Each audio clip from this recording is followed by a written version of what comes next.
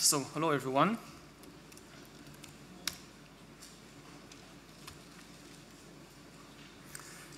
In the 20th century, in the past century, humankind has really managed to do the impossible and rein in famine, plague, and war.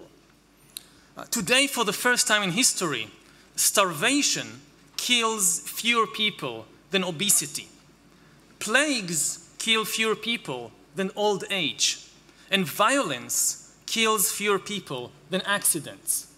And it's good to remember these amazing achievements as we look forward towards the new impossible challenges of the 21st century.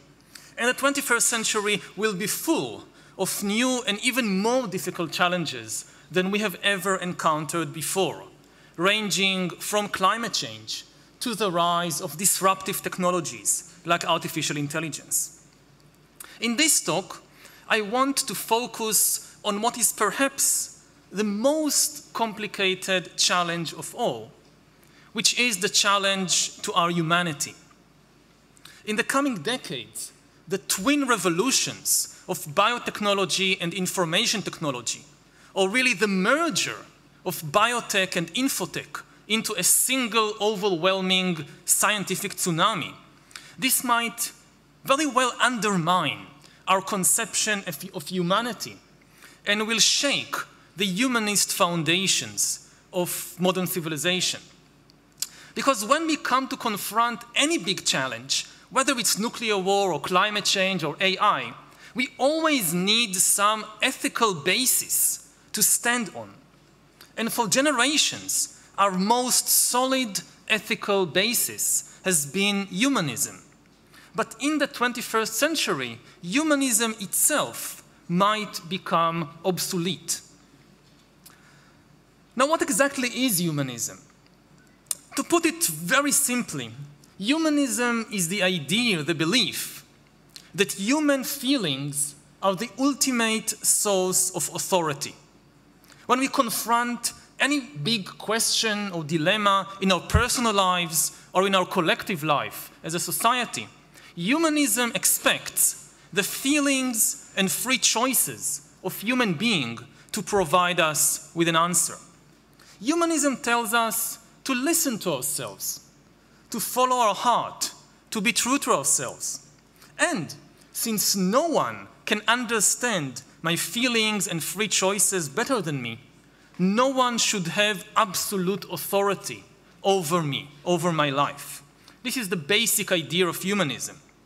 Now, this sounds a bit fuzzy and abstract and complicated, so I'll give a few examples of what humanism means in practice, because I think when we talk about such big questions, especially ethical questions, clarity is of utmost importance. If you don't have clarity, it becomes very difficult to really understand what we are talking about. So what is humanism in practice? Let's look at several different fields. Let's look first at politics.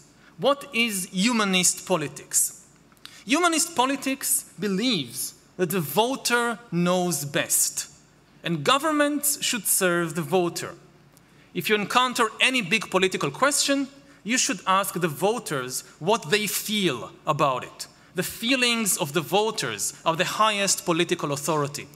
And mind you that in referendums and elections, people are not really being asked, what do you think? They are asked, what do you feel? If elections were about human rationality, there was no reason to give everybody equal voting rights, because different people have different rational faculties, rational capabilities. But in feelings, supposedly, everybody are equal. And that's why, for example, when Britain needed to decide whether to leave the European Union, they didn't go to the Queen of England to make the decision. They didn't ask the Archbishop of Canterbury to make the decision. They didn't even ask the great professors of Oxford and Cambridge to make the decision. No, they went to each and every British citizen and asked him or her, how do you feel about it?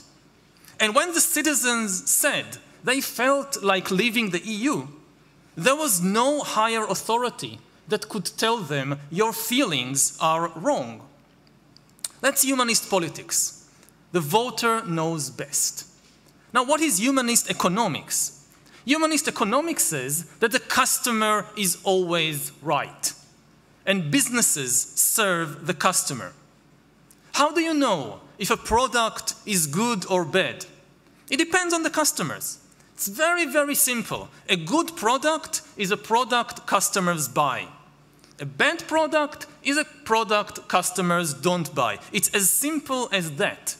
If you make a product and you're convinced it's the best thing in the world, but nobody buys it, it means it's a bad product. You can't come to the customers and say your feelings, your choices are wrong, at least if you believe in humanist economics.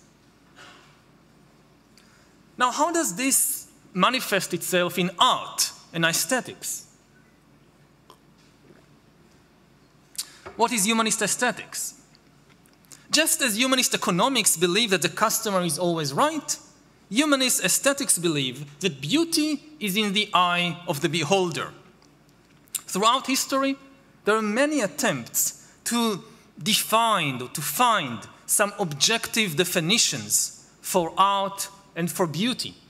But then came humanism and says, no, there are no objective definitions. There are only subjective experiences and subjective feelings.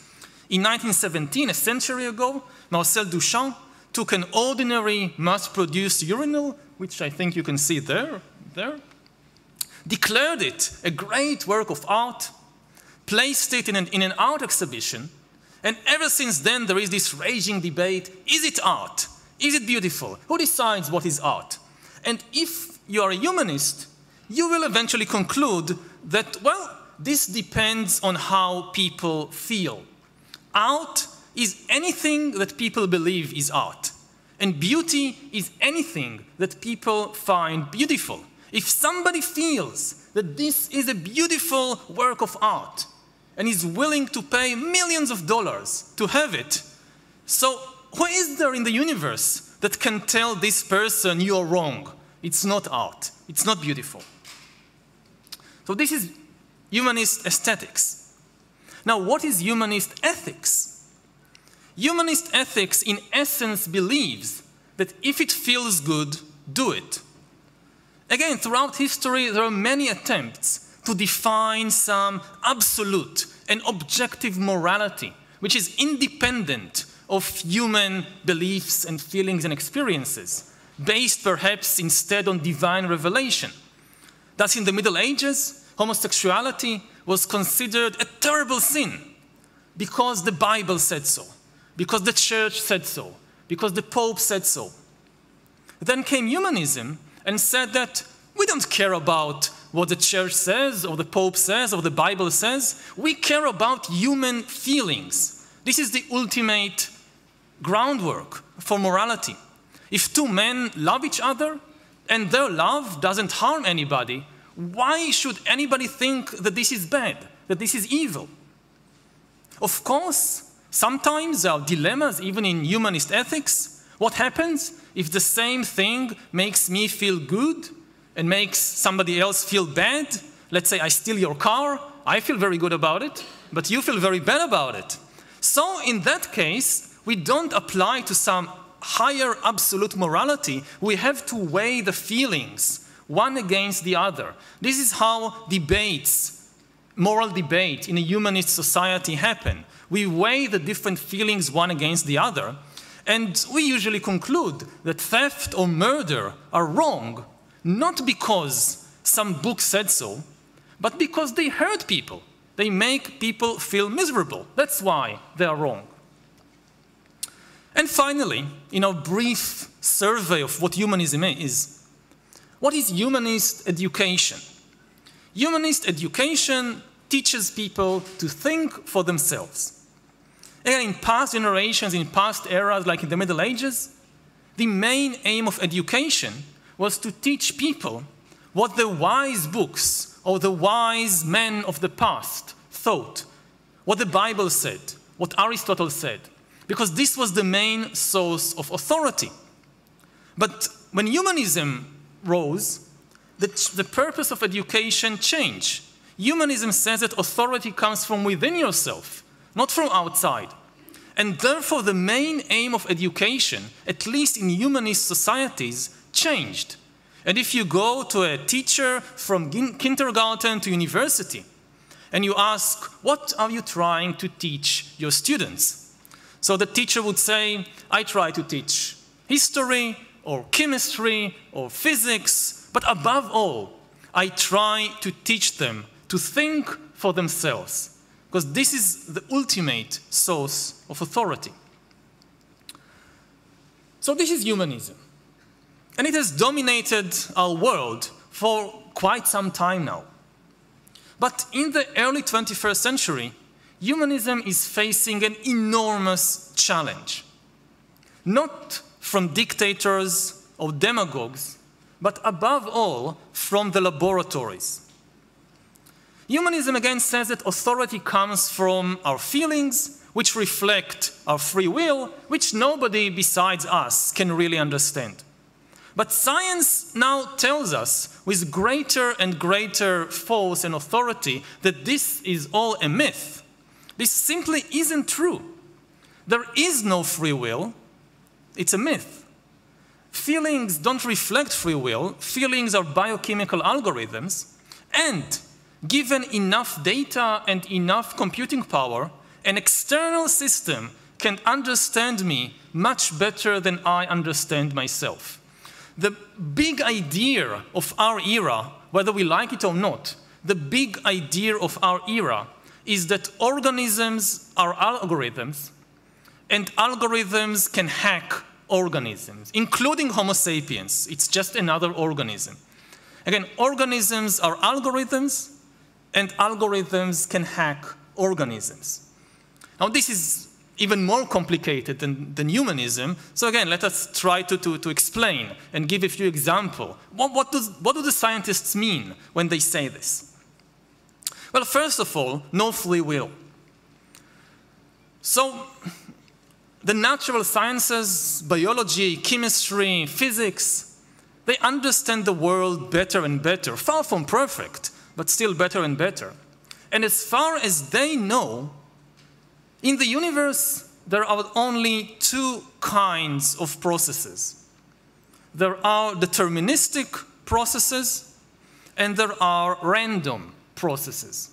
And randomness isn't freedom. That's very, very clear. We are not familiar with anything in the universe which can be described as a free process.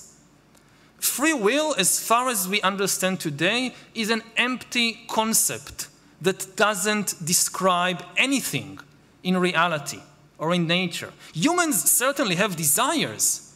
They have a will, but they are not free to choose their desires, to choose their will. And their feelings, therefore, don't reflect any kind of free choice or free will.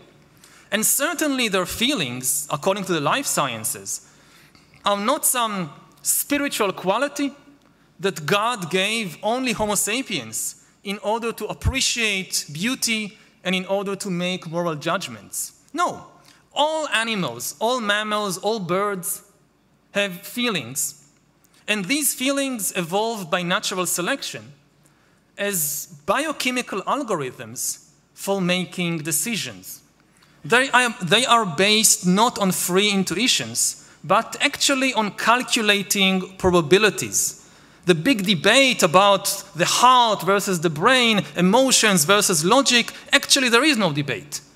Emotions, feelings, sensations, they are all actually also calculation, which happens so fast that we just don't notice the calculation which is happening in a split second below our level of awareness. Let's look at a concrete example. A baboon stands in the African savannah and sees a tree with bananas on it. But not far from the tree, there is also a lion. And now the baboon needs to make a decision of the kind that every animal needs to make every day of its life. Do I risk my life for the bananas or not? And the survival of the baboon depends on this decision. And in order to make this decision, the baboon really needs to calculate probabilities. What is the probability that if I don't eat these bananas, I will die from hunger, versus the probability that if I try to get these bananas, the lion will eat me? To survive, the baboon needs to make a good calculation of probabilities. Now, in order to make the calculation, the baboon needs a lot of information. Information about the bananas, how many bananas, 2 or 8, are they big or small, green or ripe, information about the lion, how far is the lion, how big is the lion asleep or awake, does he look hungry or satiated, and also the baboon needs a lot of information about himself, how hungry I am, how fast I can run, and so forth. And you need to take all this information together, collect it, analyze it, weigh the probabilities, and reach a decision. How does a baboon does it? The baboon doesn't take out a pen and a calculator and a piece of paper and start calculating. No, the entire body of the baboon, and especially the sensory organs and the nervous system and the brain, this is the calculator.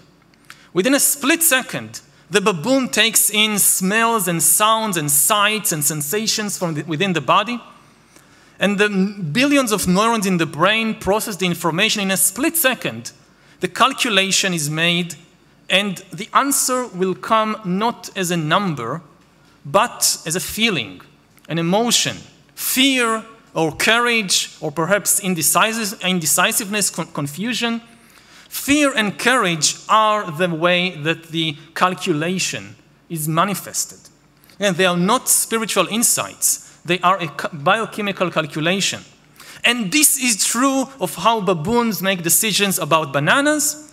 This is true of how British citizens make decisions about Brexit. And this is true about how German citizens make decisions about immigration. What's happening there is the very quick biochemical algorithm making a calculation. There is no free will or spiritual insight involved. Now, the humanism was wrong to think that feelings reflect free will. Until today, until the early 21st century, it still made very good practical sense to believe in humanism.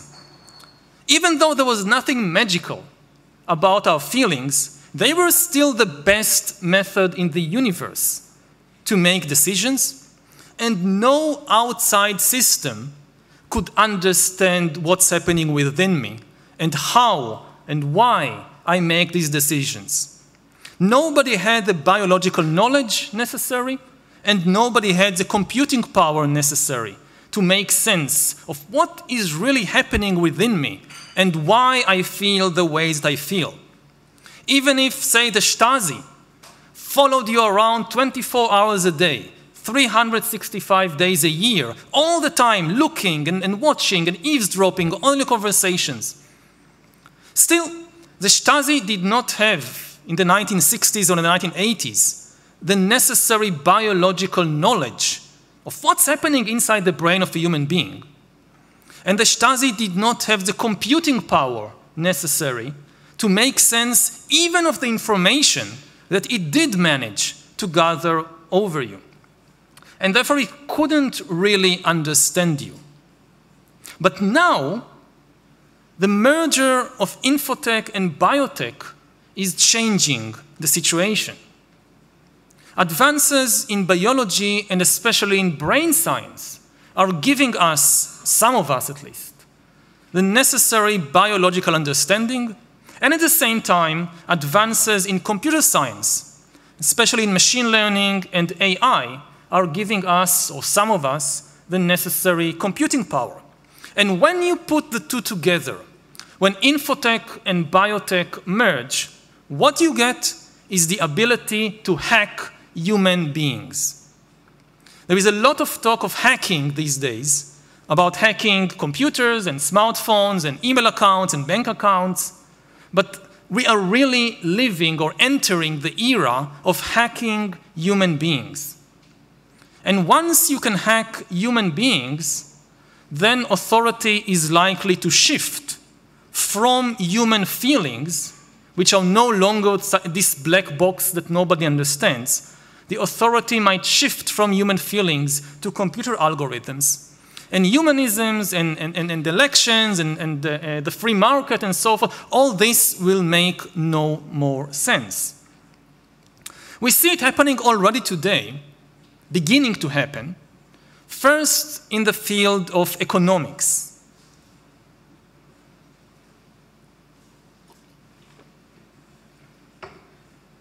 We are leaving behind the era of the customer is always right and entering the new economic era of the algorithm is always right, because the algorithm can predict and manipulate the feelings of the customer.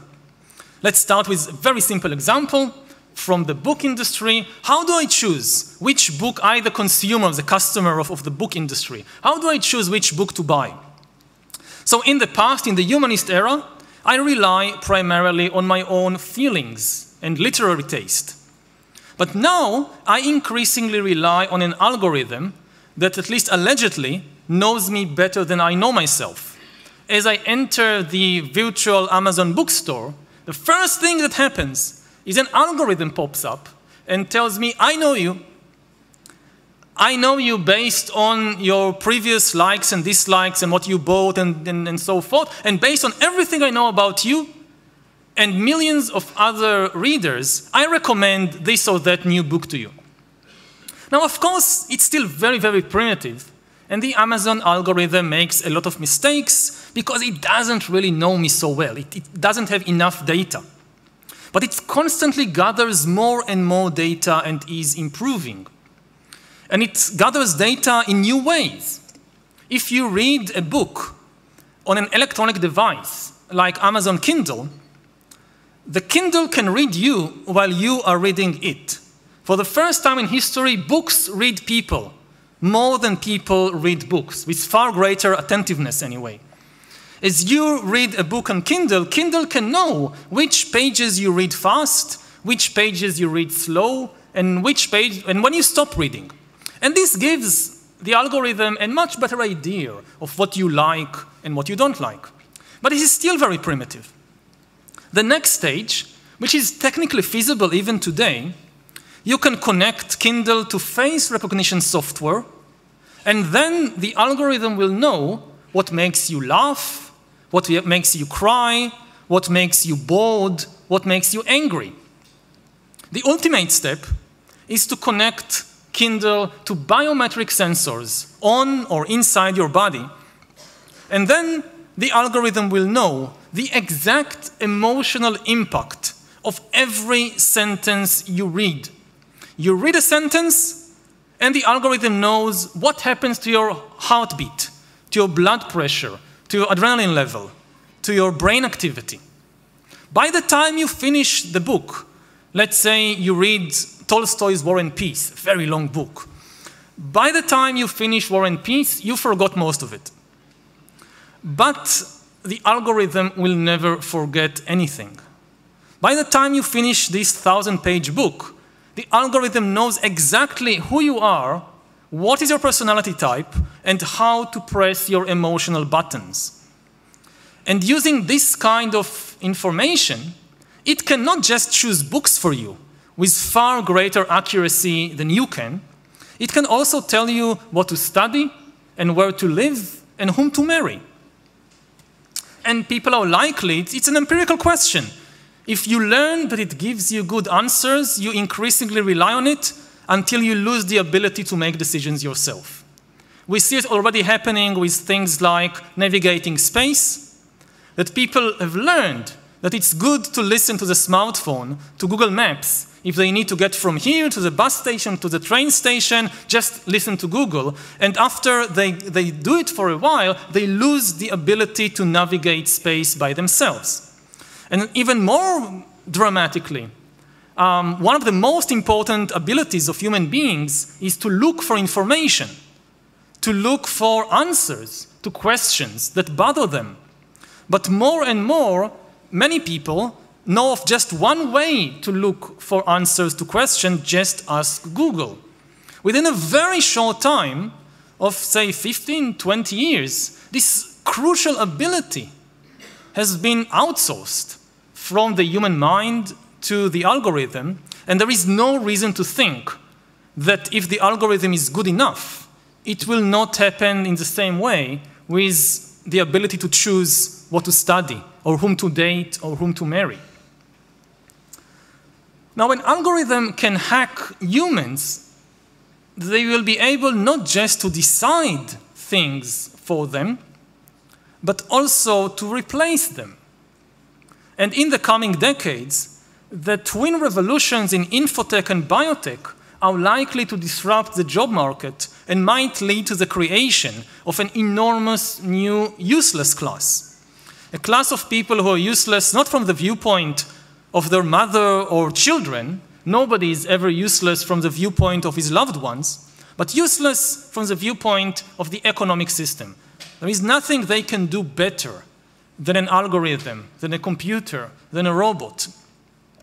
And it should be emphasized, this is not the result just of the rise of artificial intelligence. By itself, artificial intelligence is not able to do something so dramatic. It's the merger of infotech, of AI, with biotech. Because for many jobs, in order to perform the job well, you need to decipher human feelings and human emotions. Computers and robots will never be able to replace human doctors and teachers and lawyers and even drivers unless they are able, at least to some extent, to identify human emotions correctly. And some people have this maybe wishful thinking that this is something computers will never be able to do. They can make calculations, but they can't understand emotions. They can't understand feelings. So they will never replace human doctors or teachers. Now, this makes sense if you believe that feelings are some mysterious, supernatural phenomena that God gave only Homo sapiens and that works in some metaphysical way. But if you accept that feelings are just a biochemical pattern, which in the end is a process of calculation, there is absolutely no reason to be so sure that AI will not surpass human beings, even in emotional intelligence. It will not have feelings of its own, it will not have consciousness, but it will be able to know that this person is now fearful or this person is now angry with far greater accuracy than any human doctor or teacher or lawyer. Now, just as the authority of the algorithms might come to replace the customer and the worker in the economic sphere, they might also come to replace the authority of the voter in the political sphere. Democracy is ultimately based, as we said earlier, not on human rationality, but rather on human feelings. In elections, voters are not really asked, what do you think? They are asked, how do you feel? And if algorithms can hack human feelings and manipulate and predict human feelings, then democracy is likely to become an emotional puppet show. Politicians, or at least some politicians, are a bit like musicians, and the instrument they play on is the human emotional system. A politician gives a speech, and there is a wave of fear all over the country.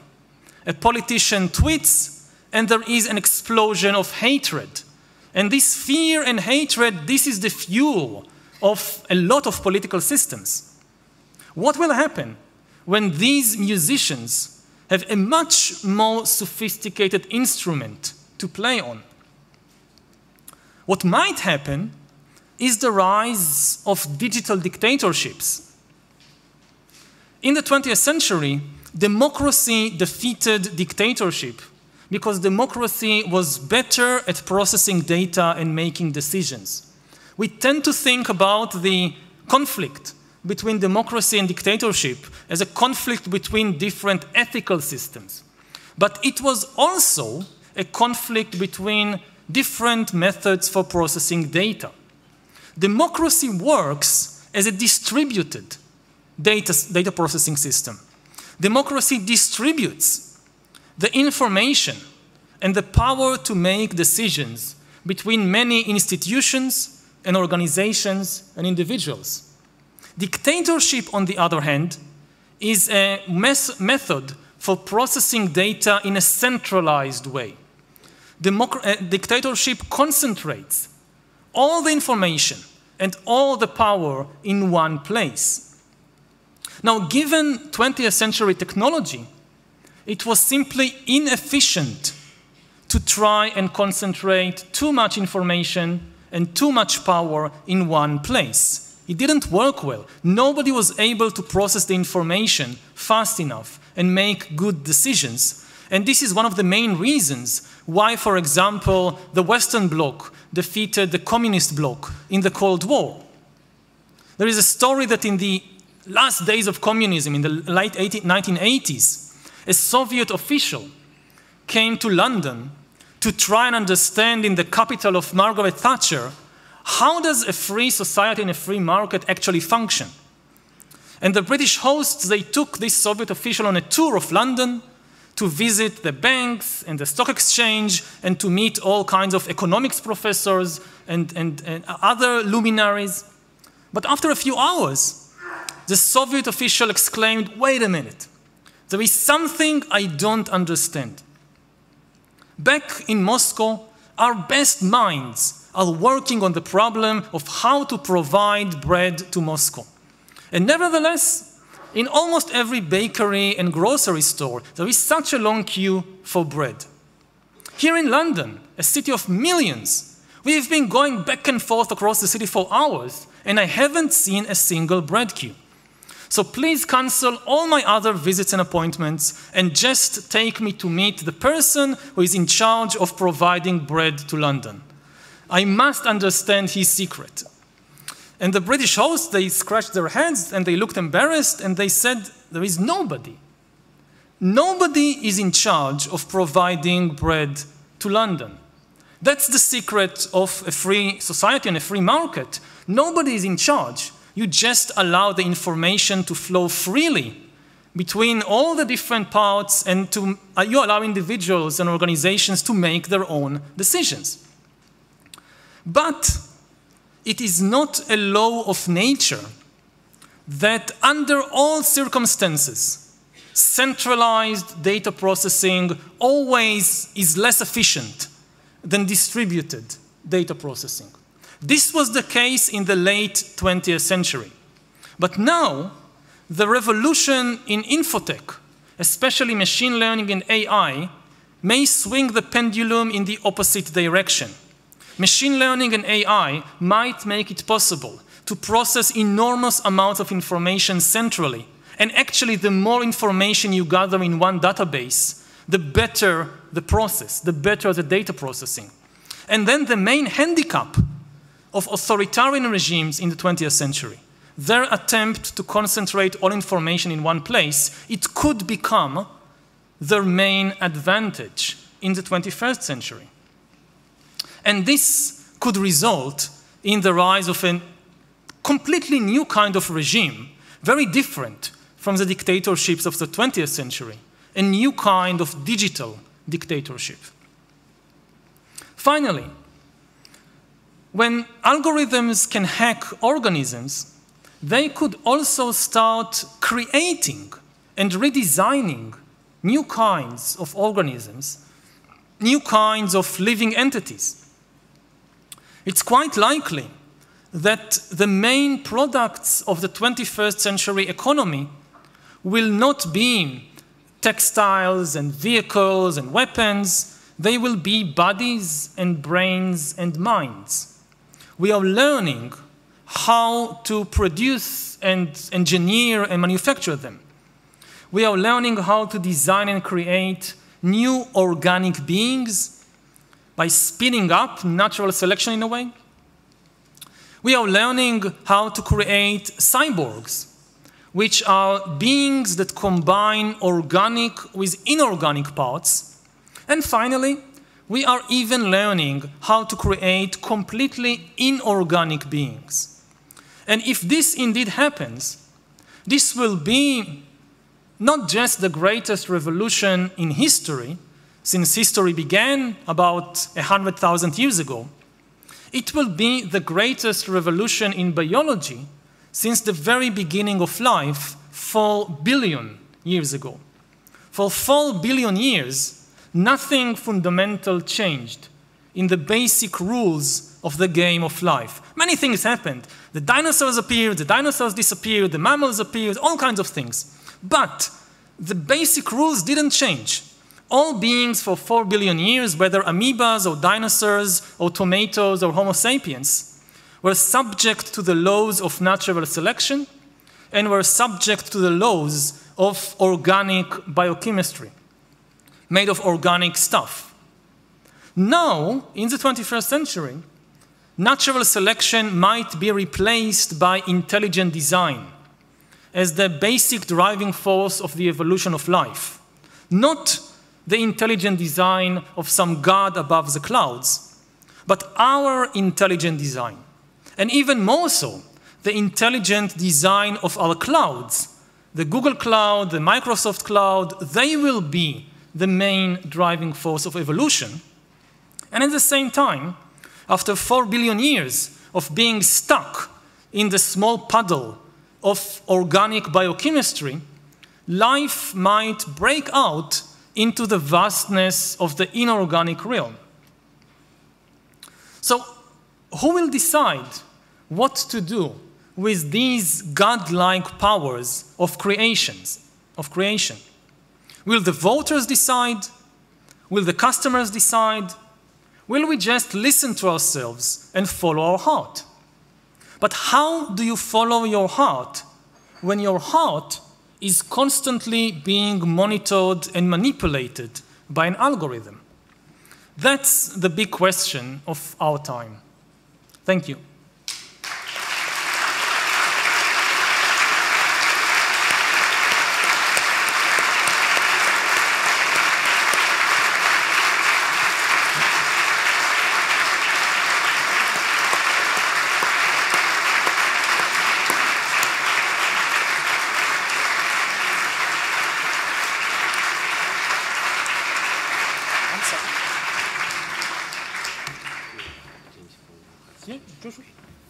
So thank you, Yuval, for this grand history and this grand image of how we have to look forward for some challenges within the 21st century.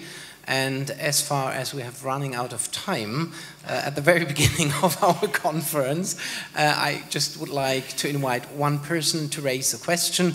And I asked Sheila Jesanoff, who unfortunately have to leave us immediately after her talk, that she could have the opportunity. Sheila Jesanoff from Harvard. So Sheila, it's for you. Thank you so much for giving me this opportunity, and it's obviously a daunting task to follow what you've just said with any questions whatsoever. I'm tempted to ask about 50 different questions, beginning with the fact that your useless class slide was highly gendered, and it made me think that perhaps there's hope, because there weren't too many women in the useless class. But visuals aside, you know, ethics, which is what we're celebrating today, has taken root in spaces of doubt, ambivalence, disagreement, not knowing ways forward. Your talk was extremely the opposite of that. I mean, that is, your talk was, I'm trying to bring up something, and my machine is misbehaving, showing perhaps that.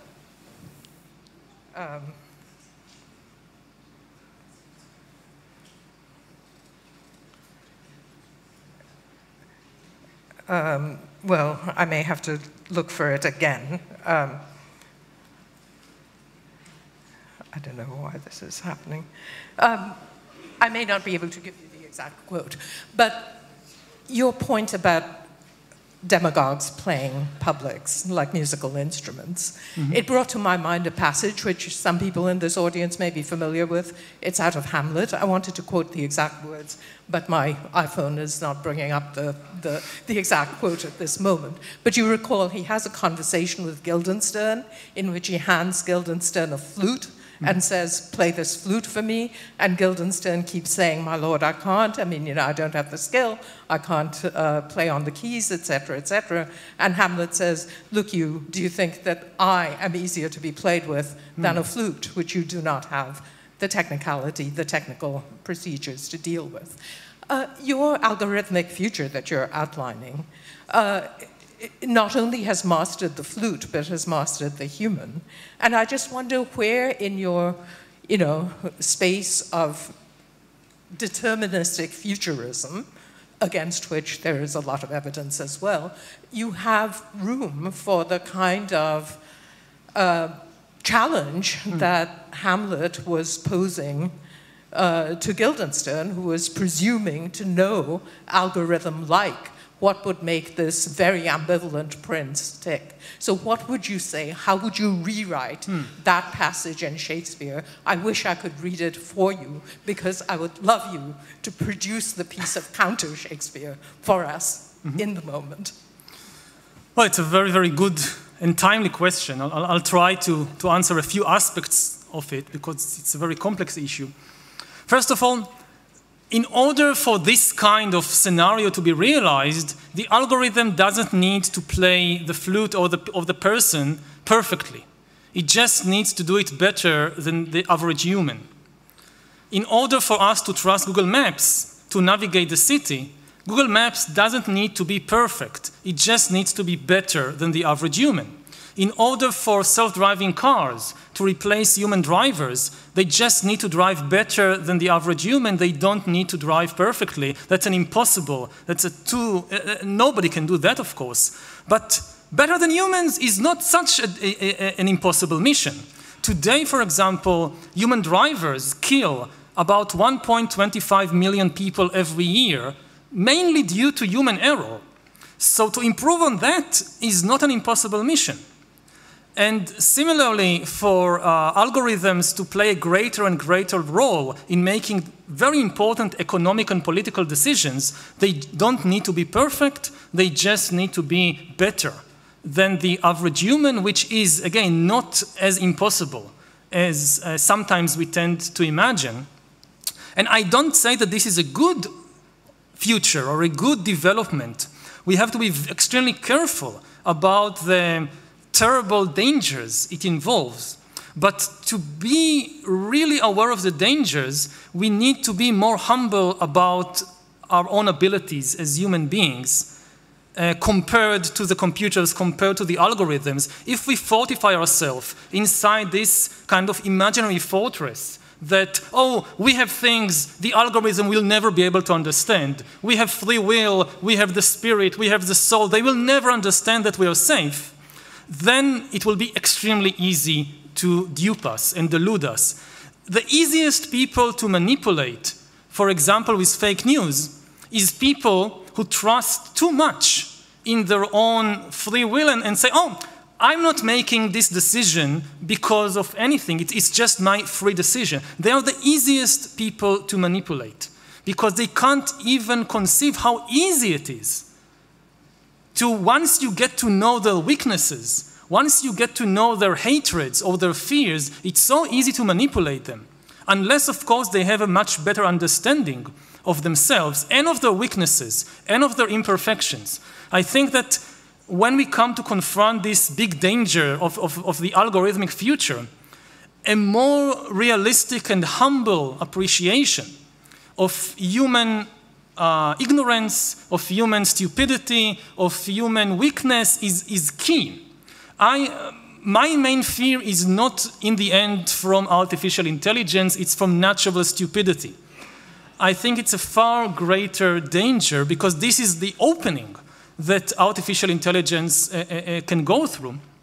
Now, I definitely don't think I don't believe in technological determinism, that, okay, AI is coming and there is nothing we can do, there is just a single outcome, this can result in some creepy dystopian future. No. No technology is ever deterministic. We don't have free will, but we do have will, we do have choice, we do have some power left. And we know from history that the same technologies can be used in very different ways. If you look at East Germany and West Germany, they had access to exactly the same technology. They had electricity, they had radio, they had cars, they had trains. They just chose to do different things with them. It's the same with AI and biotechnology. They will change the world, but they can change the world in different ways. And it's still up to us to try and influence the direction it is taking. And I think that, as I said, a more humble and realistic appreciation of human abilities and human limits will make it more, not certain, but will make it more hopeful that we can make the right choices. Thank you.